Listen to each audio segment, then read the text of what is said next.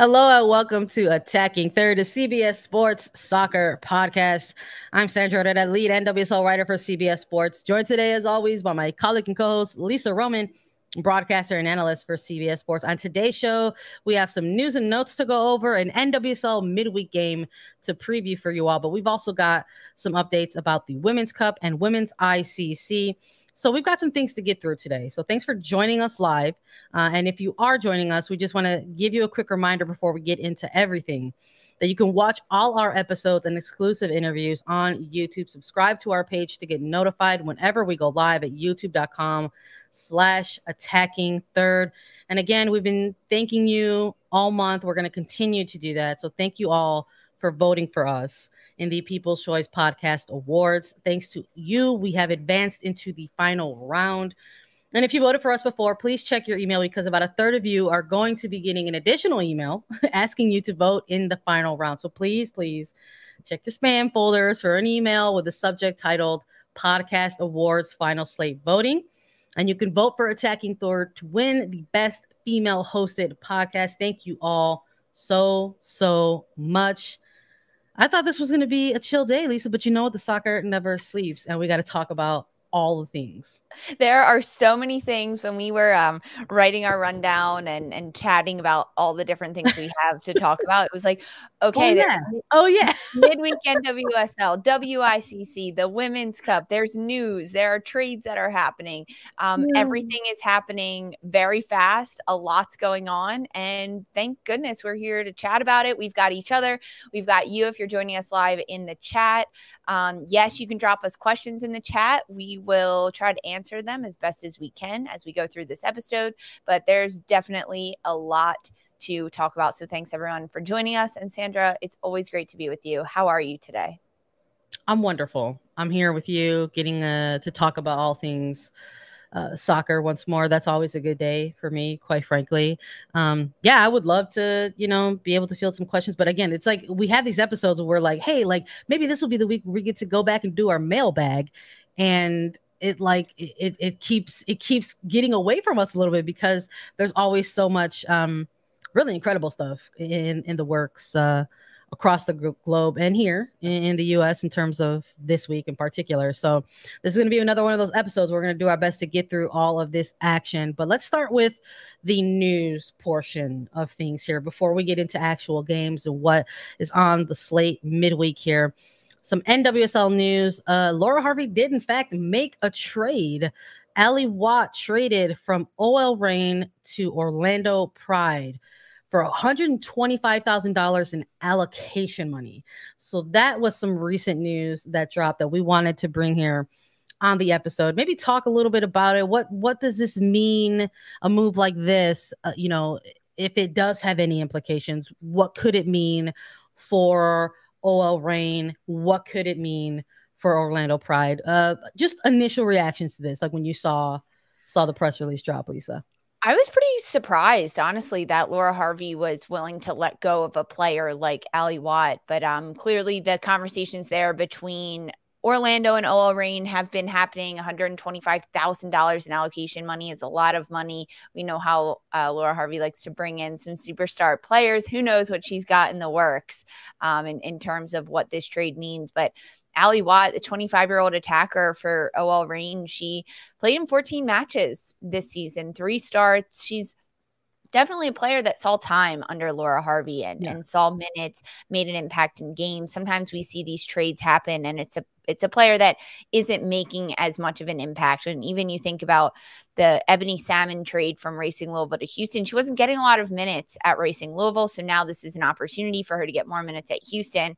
And likewise here with Watt, it's definitely got time with OL Reign and under Laura Harvey contributed on the pitch. But in terms of attackers, the starts that Allie Watt was probably going to see towards the end of this regular season, not as many. I mean, she only had 3 up until this point with OL Reign.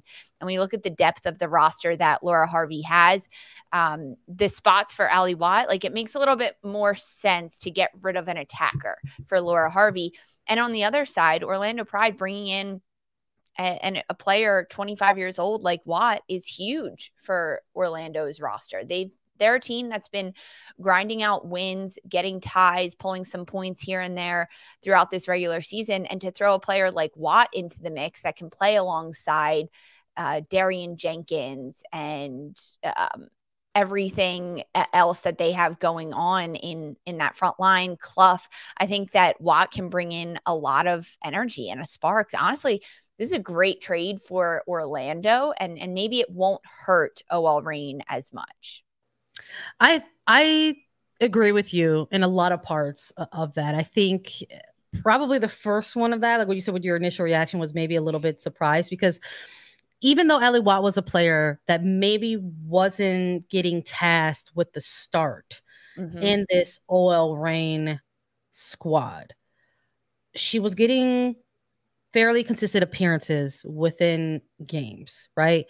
So I had wondered if what we're going to see from this OL Reign team down the stretch of this sort of second half / final third of the season was perhaps going to see a move like this, because they made a move for Tobin Heath. They made a move for Jordan Huitema just as that massive summer of soccer was kind of underway and kicking off. And I did have something lingering in my mind, like, man, you're just picking up like these very like attacking, offensive minded types of players. What is that going to mean, or how is that going to, impact starting 11s going forward? Because it's in some ways you're like, you want to try to get as many of these talented players on the pitch as possible. So when you are bringing in somebody like, perhaps, for example, like a Tobin Heath, everyone was understanding that she was going to be working her way into form. Yeah. And then you also have somebody like an Allie Watt who is coming in and off of the pitch, in certain moments, kind of as a game changer for this team. Where does that leave, these two players? So I think with the return of Tobin Heath, and quite frankly, her immediate impact for this team coming off of the bench in recent games, I think maybe it kind of forced some conversations in motion. And I think for a player like Allie Watt, who had been getting fairly consistent appearances, we'll just say, maybe not many appearances with this Reign team, maybe she's at a point where she's needing to extend those minutes. She's a much younger player in the league, and maybe Orlando Pride is a place, where she can go and get those minutes. Yeah, I think that's a benefit that Allie Watt has now going to a team like Orlando. I mean, she's been with OL Reign since 2021 season. She's been in the NWSL since 2020.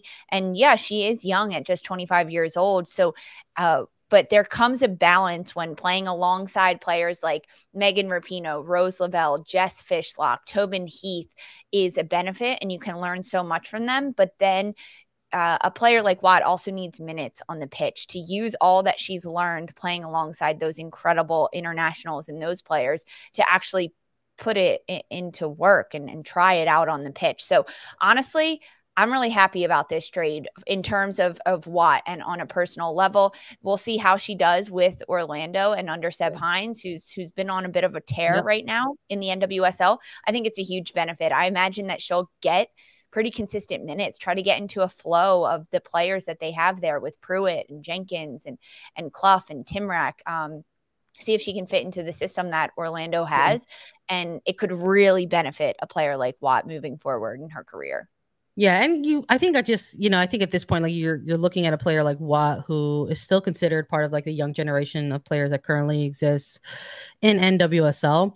But at this point, this is going to officially be like her third team. So being drafted, into Carolina's system, going to OL Reign, and now will be with the Pride. I'm hopeful that this will be a place where she can, find her way into the starting 11 and stay there, quite frankly, because I think she's a very talented player. She's someone who I think does have a high ceiling. We just, yet to see that, because she had to deal with an injury coming into her rookie season. So what we've seen, I think, with her time with OL, we're starting to see what Allie Watt could bring onto the pitch and provide for a team.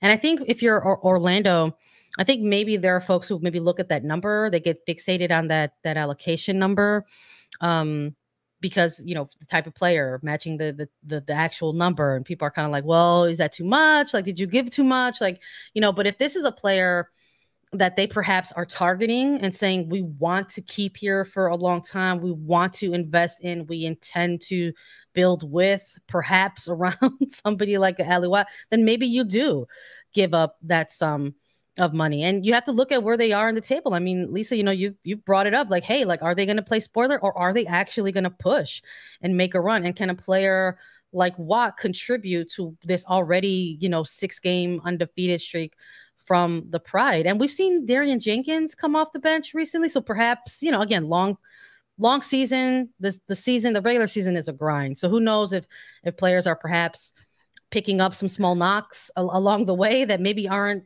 you know, going to keep them out of the game, but perhaps on limited minutes. Who knows if that's what's going on with a player like Jenkins. And if that is the case, you have somebody like Watt who can help perhaps supplement those minutes. So I think ultimately this one could potentially be a bit of a win-win here.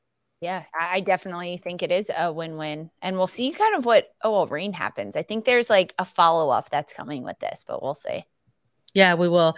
Some other news and notes for another team. This is kind of fun, actually. This isn't necessarily like groundbreaking transfer window type of news, but San Diego Wave recently made an announcement that they're going to host their first ever Hispanic Heritage Night on August 20th at Herrera Stadium. They announced that there's going to be a broadcast partnership. So the local Channel 12 Televisa partner is going to highlight San Diego's Hispanic culture in a fun-filled night. They are giving it a theme. It's under the theme of Una Ola, One Wave. So they're talking about the festivities that are going to kick off with a ton of giveaways and limited edition merchandise. And they're actually going to have mariachi music from Mariachi del Mar. So that's really fun. I love mariachi music. Nothing gets a party started off like the mariachi. And they were also talking about within this release that prior to the match, they're also going to be making a donation. So they're issuing a donation check to the Chicano Federation on field. And the Chicano Federation has been at the forefront of equity and access in its communities for over 50 years, providing social services, childcare, workforce development, affordable housing, and more. And the Wave FC will also honor influential Hispanic leaders from the San Diego community. So very excited for that, quite frankly. There hasn't been a ton of Hispanic heritage theme nights throughout NWSL. That makes me sad for a number of reasons. And quite frankly, there have been the attempts, or one or two attempts, I think, that have been put into place, haven't really been elevated to this, you know, caliber. For some franchises out there, it is about like trying to find like a local Spanish broadcast partner and being able to issue the game, and that's great. But I love that San Diego didn't stop there. They didn't just say, let's put the game on in Spanish, like, and call it a day. That's enough. And we don't need to tap into the community at all.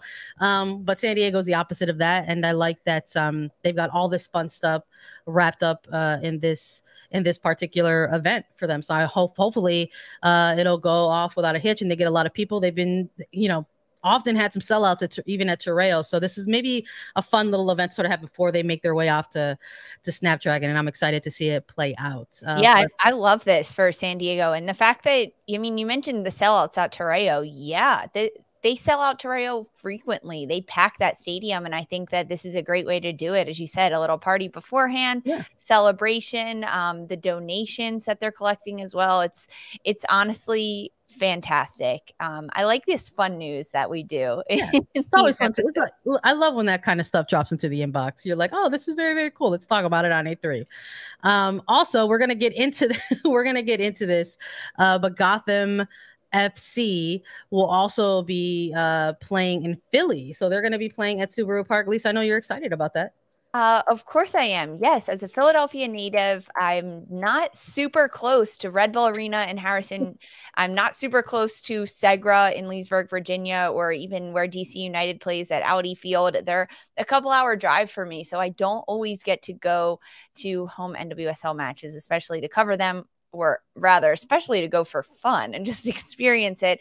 So this is fantastic. They did it last year when Carly Lloyd went on her farewell tour with Gotham after she announced her retirement, which was actually like just about a year ago at this time in the middle of August. So because of that, They came to Subaru Park. They had an incredible turnout of fans and things, and I know they wanted to do that again. I know that the Gotham leadership and management said that coming to Subaru Park in Philadelphia, where the Philadelphia Union of the MLS plays, was a huge thing for them last year. I'm so glad they're doing it again, so they'll be there this weekend. We'll talk more about it when they continue on their little bit of a tear, but yeah, I'm very excited about that. I love all these little like news and notes things we're dropping in here. We are, yeah. I like that you mentioned that we are going to preview a Gotham game on this episode, but it's actually not going to be the Subaru Park one. But we were talking a little bit about San Diego's fun event, and we wanted to talk about the venue change for Gotham a little bit as well. So fun stuff coming out of NWSL. Let's shift a little bit globally before we finally start talking about some game previews. Folks had a lot of feelings about this one, Lisa, so we're just going to present it as how it was presented to us. But the nominees for the 2022 Women's Ballon d'Or dropped, and let's just run down the complete list here for everybody. Selma Bach of France and out of Lyon. Love what we've seen out of that player. Was really hyped to sort of see her name on this list, and that's all I'm going to say about it. Atiana Botmanti, Spain, FC Barcelona. Millie Bright, England, representing Chelsea. Lucy Bronze, England, Manchester City, and FC Barcelona. Kiratu Diani, France and PSG. Christiane Endler, Chile, Lyon. Ada Hederberg, Marie Antoinette Katoto, Sam Kerr, representing Australia and Chelsea. Katerina Macario, representing USWNT and Lyon. Beth Mead, England and Arsenal. Vivian Miedema, Holland and Arsenal. Alex Morgan, another USWNT player. This category, she's qualified for both her time with the Pride and San Diego Wave. Lena Oberdorf, Germany and Wolfsburg. Asia Al-Shashala, Nigeria, FC Barcelona. Alexandra Pop, Wolfsburg, Germany. Alexia Padilla, Spain, FC Barcelona. Wendy Renard, France and Lyon. Trinity Rodman, USA and Washington Spirit. And Fridolina Rolfo, Sweden and FC Barcelona. Lisa, thoughts? Do you have a take? Is it a hot one or a cold one? These types of lists sort of bring out opinions from everybody. I guess that's one of the purposes that they serve. But reigning winner, I remember this time last year when the news dropped and folks were sort of targeting like who could be the winner of this one. And we know that Alexia Putellas is had an incredible run and earned the honors in that one. Is there anyone sticking out on this list for you? I mean, of these 20 names, they're incredible talent. And we are, maybe for some fans that are listening to this or people tuning in live that didn't know a lot of these names, say even 6 months ago, but you watched the Euros and now you recognize a lot of them. This is a great way to kind of find some great players on great teams and keep an eye out for them.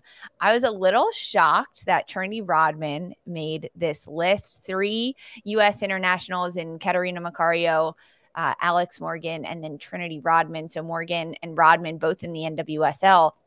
I was a little shocked that Rodman was named to this one. She was Rookie of the Year in the NWSL with Washington Spirit. She won the championship. So when you look at on paper the accolades that Rodman has done, it makes a little bit more sense. However, stacked up against some of these other players, I just don't think Rodman's going to win it. But to be nominated is such a huge honor. It is such a huge honor. It gives a lot of recognition to these names, gives them a lot of notoriety. It definitely makes them a little bit more popular in their current teams and the seasons that they're either currently in or about to start with. But that was probably the biggest shock to me, but excited to see that young name on there, 20-year-old Rodman. There's 2 20-year-olds. Rodman is the second youngest on this 20-player list. But October 17th in Paris is when the winner will be named and crowned. For you, Sandra, any names really like jump out at you as like, yes, you're going to win this, or why are you on this list? What's happening here? Well, I was really hyped to see Katerina Macario on there. I was like, yes, this is awesome. Love to see that. Well deserved. Love to see that for one of the young players who also represent U.S. Women's National Team. But I was like, oh, as thrilled as I was to see somebody like Trinity Rodman on this list, there was a part of me where I was just kind of like, oh, I don't know if like this is that's maybe like a real long shot here, right? In terms of some of the other names that are across this final list. But I also am like, well, if you're looking at a certain window of work in order to be, considered, nominated for this type of list, like you look at Alex Morgan, for example, and they're including an extensive body of work with the Pride and San Diego, because I think it goes from like August to June or so, the window of the body and window of work in which they look at. So I think if you look at somebody like Rodman, who had an incredible rookie season, went all the way to the championship final, became, an NWSL championship in her rookie year, earned Rookie of the Year honors, had set some records in place, right, during a rookie season. And finally started to get some looks at the senior women's national team. But I do wonder, looking across maybe some other performances across there, like I was a little, if we're looking at profiles of work, I was a little surprised to maybe see Rodman over Sophia Smith in this type of list. If you're looking at, if the concept was like, who's the next like young, exciting, like kind of US WNT / NWSL player, really kind of making a name for themselves. And it's absolutely, I think, without a hitch, like Sophia Smith. She's having like an MVP caliber type of year. So I was a little bit surprised in that, in terms of like kind of maybe looking at differences in performances. But I think this is a very strong list, no matter what. I think any of these players in their own respective position have kind of dominated some things here. But I think when we're looking at maybe front runners, I'll say for me, Bach is up there. I loved watching them during the Champions League. I would love to see her steal some votes, but I don't know. There's politics, I'm sure, that are involved in votes like this. But front runners for me would be her. Sam Kerr would be up there as well. I would include Katerina Macario in that. I thought she was very impressive off of the year that she had. And you absolutely have to have England representing in this sort of mix. So in terms of like top 4 or top 5, I think you also maybe put in somebody, like Beth Mead, quite frankly, or somebody like a Millie Bright, perhaps. But yeah, see, we're not the ones who vote for this stuff. We just read them off and sort of talk about the players and who are on there. We're just here to give our opinions. We don't get to vote in this. Yeah. But it's interesting you mentioned the Trinity Rodman versus Sophia Smith. And yeah, I agree. I would have been less shocked to see Sophia Smith's name on there versus a player like Trinity Rodman. But the interesting thing about the Ballon d'Or is it goes from August to July. That's why a player like thank you, Alex Morgan is being recognized for her time at Orlando Pride and also San Diego Wave. And that's why Trinity Rodman is being recognized for the 2021, the end of the 2021 season in the NWSL, where she won Rookie of the Year. She won the NWSL championship. She got call-ups to the national team. And if you look back to August to the October when the NWSL season ended, even August to the end of the year in December, with what Rodman was doing with her club and with country, getting call-ups for Vlatko Andonovski and the U.S. Women's International team through July of this year, because that's how the calendar goes. It makes a little bit more sense, but that's also why a player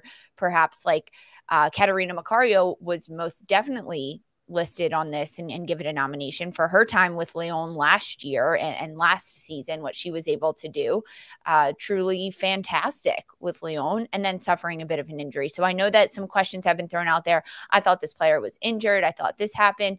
Yes, this season goes from August to July. It's not a calendar year, so it gets a little bit of overlap for everything. So wanted to clarify that for everyone.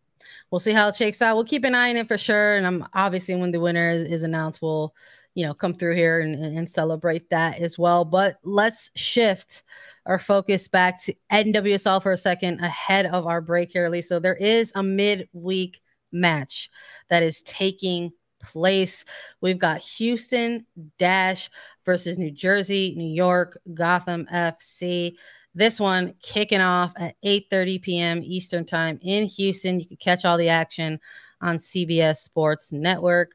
Lisa, quick turnaround for these two teams. Who are you looking at? Do you have a winner? Do you have a loser? Do you have a draw? Tell me what you see out of this one. Incredibly quick turnaround. Houston played on Friday. That was the 0-0 draw against Racing Louisville, while Racing went down a player in the 44th minute, 43rd minute.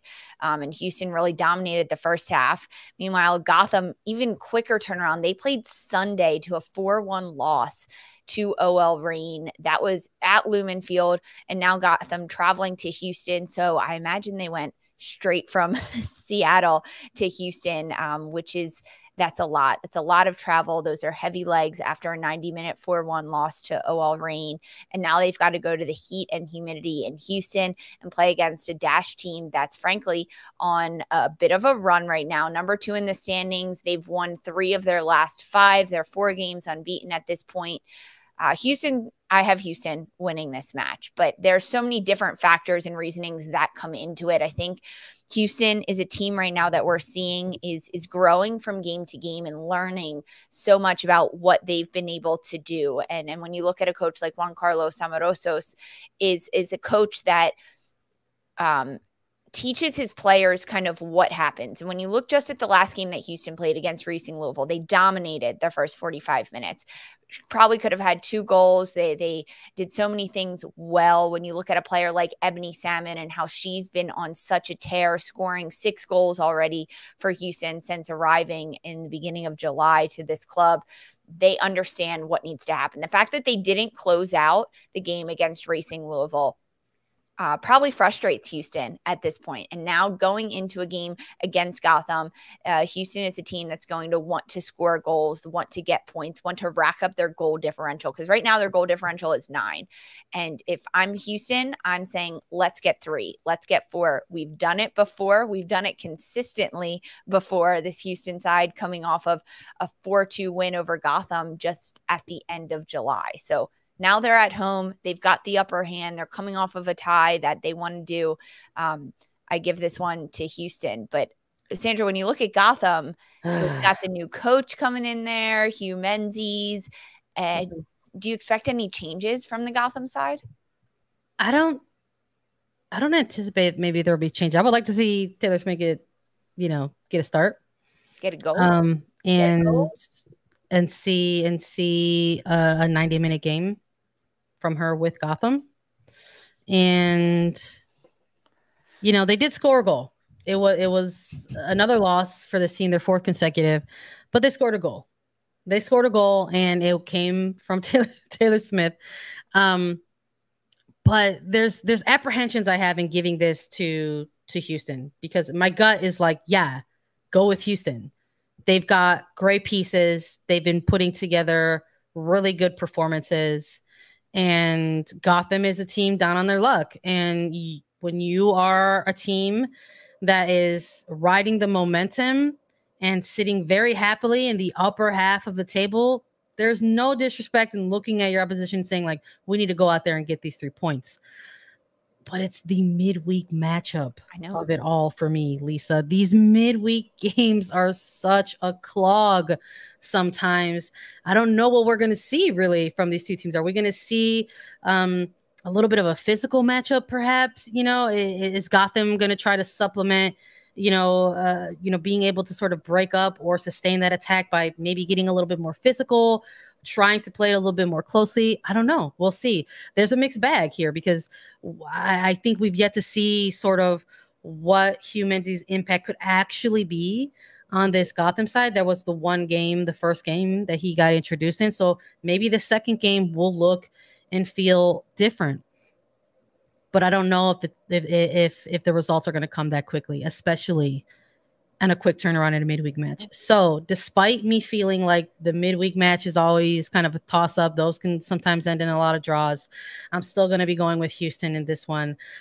Quite frankly, if they run around there, I wasn't sure. Quite frankly, if they go out here and they don't pick up the dub against Gotham, I think they're going to be disappointed in themselves. So I'm hopeful that Houston will go out here and pick up all 3 points against Gotham, perhaps make that 1 and 2 seeding even more interesting in the upper half of the table, because they've got a long week in them, right? So they've got this Wednesday game, and then there's games to look at ahead into the weekend.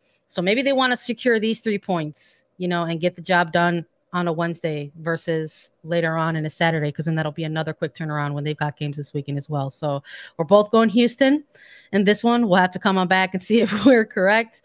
Stay tuned. Don't go anywhere. Lisa and I are going to talk about the Women's Cup and the Women's ICC right after a quick break.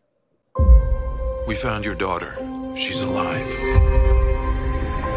Mister? It's Mommy. 4 years is a long time. Welcome home. I think something's going on with Esther. She seemed different. Since she got back, there's constant lying. Outbursts of anger. Orphan First Kill, rated R, streaming August 19th on Paramount Plus. All right, the Women's Cup is on Paramount Plus. We want you to watch. So we are giving away $100 Paramount Plus gift card here at Attacking Third. To enter, you have to like this video, subscribe to Attacking Third YouTube page, and drop your social media handle in the chat or in the comments, and we'll pick a winner. You could watch NWSL, the Women's Cup, and more on Paramount Plus. So like, subscribe, and comment for a chance to win the Women's Cup. In case you missed it, it kicked off already. We chatted a little bit about it. Got kicked off on Sunday. We've already got semifinalists in play, and that is what is going to be happening this midweek match. You can watch all the matches on Paramount Plus. You can watch all highlights for the Women's Cup on Attacking Third YouTube. But we're going to have 2 semifinals, and now we have the introduction of the NWSL teams in the Women's Cup. So the quarterfinal round took place between AC Milan and Tokyo Verde, and Club America and Tottenham. AC Milan and Club America won their quarterfinal round, so now the semifinals are set. OL Reign will be kicking things off with the first semifinal versus Club America at 5 p.m. Eastern. Why don't we have some fun and make picks in these two, Lisa? Do you have a winner in this one, OL Reign versus Club America? So I'm super impressed with Club America and what they were able to do in their opening match of this Women's Cup, going up against a team like Tottenham that perhaps woulda, coulda, should have won this one against Club America. I think having Club America, the team from Mexico, come in and really impose their game on a Tottenham team that is in the very beginning stages of their preseason, but the Women's Super League is coming up so quickly. I think the battle between Club America and OL Reign is going to be so good to watch, just based on the different styles of play and how OL Reign really loves to move the ball, switch it from side to side, be creative in the attack. And the Club America players like to be technical on the ball, keep it close to them. It's almost like similar to what you could see from the Tokyo side, but between Club America and OL Reign, I think this will be a really big test for Laura Harvey's side. And I'm not sure if we'll see some player rotation, as this is a pretty quick turnaround for OL Reign, going from a weekend game into this Wednesday midweek match that doesn't even count towards NWSL, but it is the Women's Cup. So between these two sides, I think I see OL Reign getting the win, just because Club America did submit a goal to Tottenham at the end of this one. Yeah. But I think it was almost a lucky start, not lucky start by any means. It was a great game, but I think OL Reign can understand how to attack a team a little bit better than Tokyo did. And it'll be a battle, but I think OL Reign is going to come out victorious in this one. Who do you have between Club America and OL Reign? Listen, I want to see the upset happen. I want to see Club America go on a run and lift the Women's Cup. I would love to see that for a Liga MX Femenil team.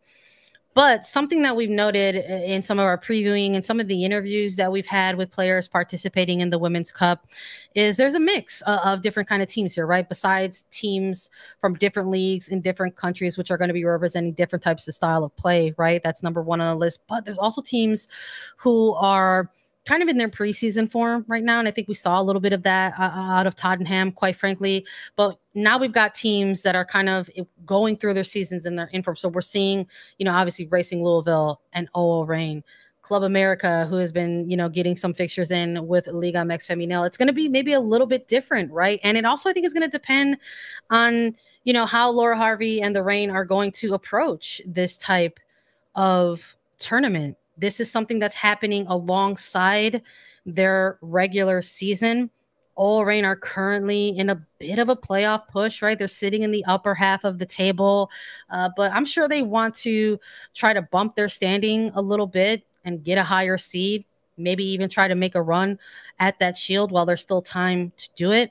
So I'm a little curious in terms of the personnel that we might see available for these games. I mean, we just saw an exhibition match take place between Angel City FC and Tigres Femenil, and we did not see a typical lineup against that team. We saw a lot of the bench players who have not got a lot of minutes with Angel City. That was the team that went out there and represented Angel City in a starting 11. So I'm curious as to what Laura Harvey is going to present here as well. I think that's going to come into play as well. So I think it's going to be perhaps, dare I say, the more exciting of the two semifinals, because we've got a couple teams that are like in form and there's a little bit of question marks there.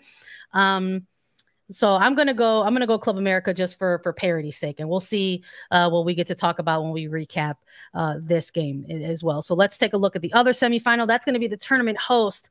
It's Racing Louisville FC going to be hosting AC Milan in this semifinal. This one is going to be the later doubleheader of the two on Wednesday. This one kicking off at 7 p.m. Eastern time. Who do you got in this one, Lisa?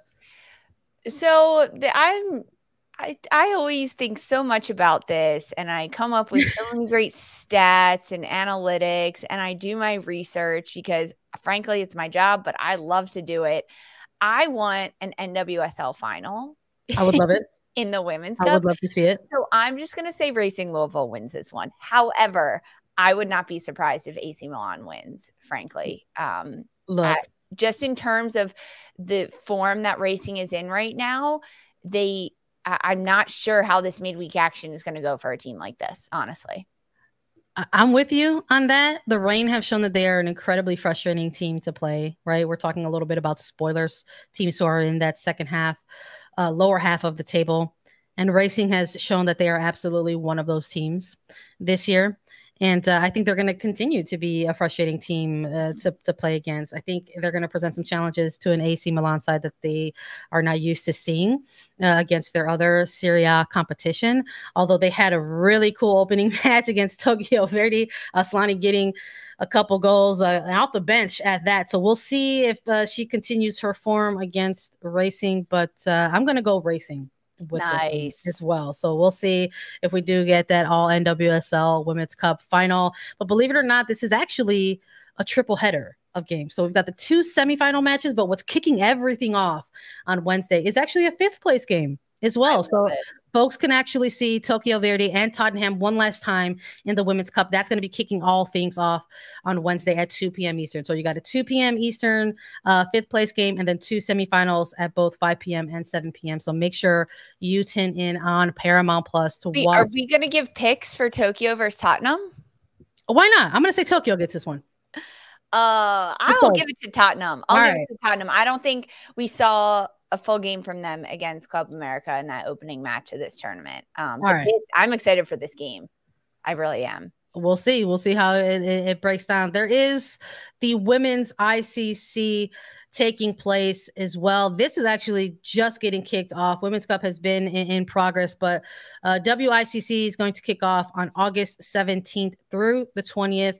Portland Thorns are hosting this tournament in Providence Park. This similar energy into last year. They were the host of this one as well in last year's WICC. Audiences in the United States can catch all the action on ESPN, and 4 teams involved in this tournament. It is Lyon and Chelsea, Portland and Monterrey. So a good group here, exciting group. I know folks are excited to see the arrival of Chelsea because it's not Lyon's first time participating in this tournament. We got to see them go ahead and play last year, but the arrival of Chelsea, the introduction of Monterrey, cool to see Rayadas in this mix. It's the first time that a Liga MX Femenil team participates with the WICC. And that's very cool because I kind of got on a little soapbox about some of these tournaments last year. And I said, gosh, you know what's really missing from a lot of these tournaments, in my opinion, are Mexican teams. I would love to see like some Latin American clubs in some of these tournaments. And one of the criterias for women's ICC is the way they flesh out this tournament. Teams that are invited to participate in this have to be entering the WICC as winners within their respective leagues. So Chelsea's coming in as, Super League, when we got Lyon coming in as winners in their league, we've got Portland Thorns, coming off of their shield, and we've got Monterrey coming in to the mix as well, having won in Liga MX Femenil. So I'm very excited for this as well. There's almost too much soccer happening this week / this weekend, but make sure you tune in for Lyon and Chelsea at 8:30 p.m. Eastern and Portland versus Monterrey at 11 p.m. Eastern. The double final date will be on Saturday at 8 p.m. and 11 p.m. Eastern, so you'll get a chance to see third place match and the cup final. So tune into that if you are able. But that's a wrap for us here today on Attacking Third. Make sure you watch all the soccer. There's nothing wrong with, saying, hey, I'm going to dedicate a whole 12 hours to watching soccer. We do it quite often. So, if you want to have your brain fried and scrambled with soccer and feel like Lisa and I on some weekends, feel free to join on in. But if not, you can always come back and just tune in with us and we'll have all the updates for you. So thank you all for listening to us. Thanks for everyone who voted for us. A reminder to please check your email to see if you've been chosen to vote for Attacking Third in the final round. And make sure you enter to win a $100 Paramount Plus gift card. Subscribe to us on YouTube, like this video, and drop your social media handle in the chat. Watch the Women's Cup on Paramount Plus. And we'll be back with more on Friday. Midweek game recaps, weekend previews, so much more. For Sandra, Herrera, and Lisa Roman, this was Attacking Third.